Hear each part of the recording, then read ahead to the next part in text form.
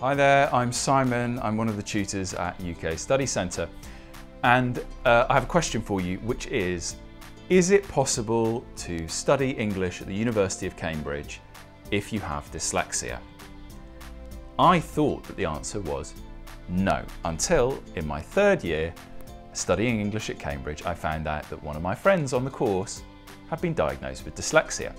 And he started telling me about some of the symptoms associated with it for him. And as he was going through them, I was thinking, oh, this sounds like me.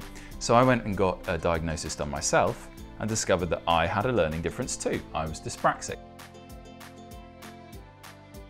Yeah, so we used to call them learning difficulties, but really it's just not a very accurate name for it, as well as the fact that it's pretty disempowering.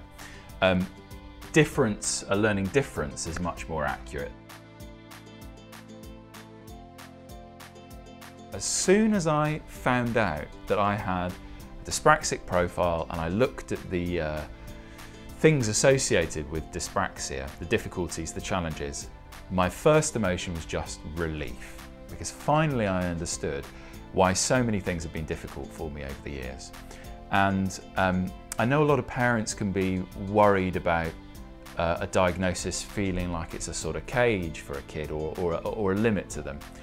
My experience with my own dyspraxia and with the kids that I work with and my friends who have learning differences is that actually it's very, very freeing and releasing for many to have a word to describe some of the difficulties that they face, and it's as well can really help people feel less alone.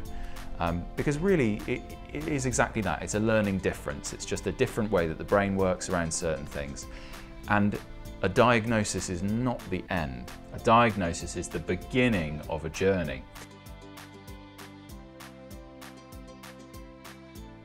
So over the past 5-6 years, I've worked more and more with learners with dyslexia, dyspraxia, ADD, ADHD. And actually some of my best success stories with students for tutoring have been with those students. Actually, in my experience, people with profiles of dyslexia, dyspraxia, ADD, ADHD can actually be some of the most creative, resilient and hard-working students because they have to find workarounds.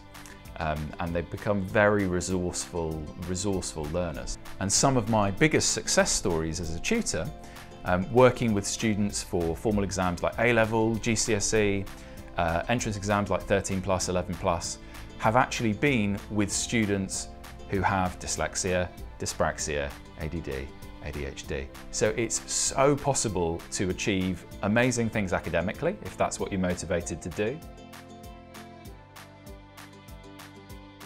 So if you took one thing away from this video, it would be that learning differences are much more common than we think. If you took two things away, it would be that learning differences are just that, they're a difference. And if you took three things away, it would be that very often the experience of finding out that you have a learning difference can be one of relief. And it's an unlocking and the start of the journey rather than the end.